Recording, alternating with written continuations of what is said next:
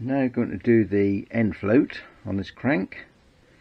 I've got the case just bolted together.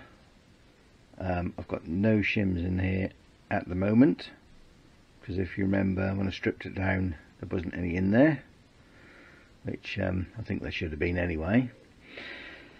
Yeah, and I've got the dial gauge set on the end of the drive side here, and the crank is currently right over this side. Just put a screwdriver in there and put that right over that side, the generator side.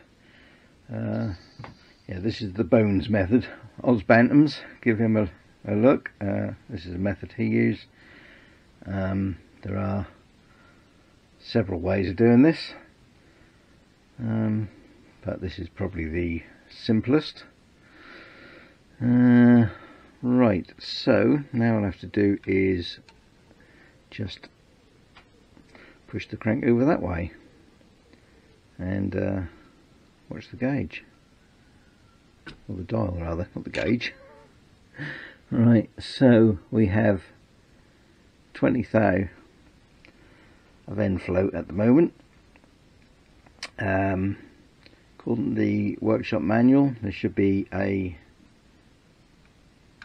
10 thou shim this side, which I've got in a pack of shims there, and we should have between 4 and 6 thou of end float.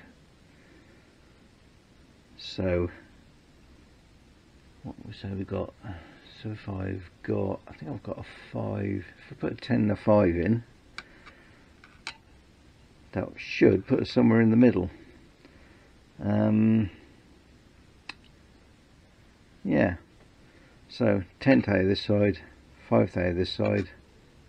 This is a BD engine. I think some of the later ones you only shim on one side, but on these earlier ones you do put a 10 thou shim this side first.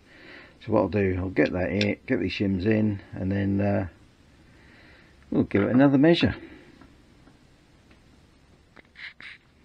Okay, so 10 in that side, 5 in that side. I've currently got this pushed over that way.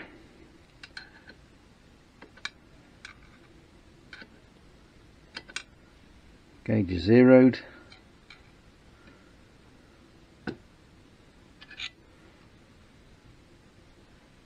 Just under 5 thou, which is right in the middle of the spec, so that will do very nicely, I think.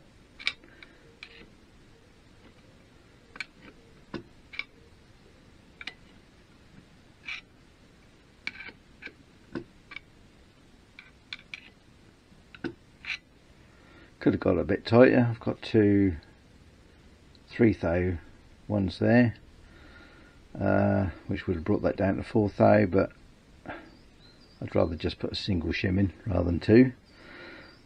So yeah, we're bang in the middle of spec anyway, so I think that will do very nicely. So now that's done, I can reassemble. I just need to split everything again and put the gearbox in, or the lay shaft, main shaft. I've just got to finish off that, finish off this, just got to ream that out and drill the additional holes in that. Yeah, I can start reassembling. Yeah, end float complete.